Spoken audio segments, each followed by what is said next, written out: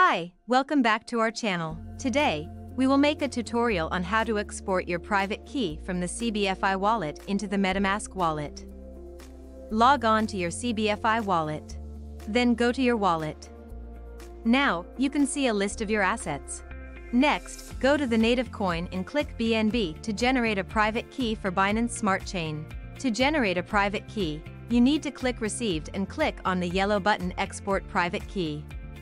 Now that your private key has already been generated, copy your private key for you to paste into your new import account in Metamask wallet.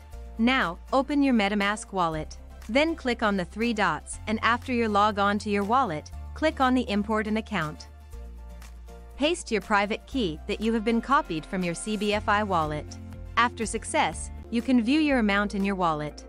You can also rename your Metamask wallet. As you can see, there's no CBFI token in your wallet because it's a newly created wallet. To add a new token, click on the Import Token. Paste CBFI token address. Make sure you have the correct token address. Please check our caption for the correct CBFI and BUSD token addresses. There you go. Now your CBFI token appears. Then click again on the Import Tokens and paste the BUSD token address. Click Import. You can import any other tokens in your wallet if you want to. Now your CBFI and BUSD tokens appeared. Amazing! You have successfully imported your CBFI private key into the Metamask wallet. You can refer to the CBFI wallet to ensure your amount is the same as the amount in the Metamask wallet.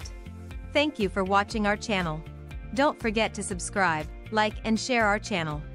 See you in the following video. Bye.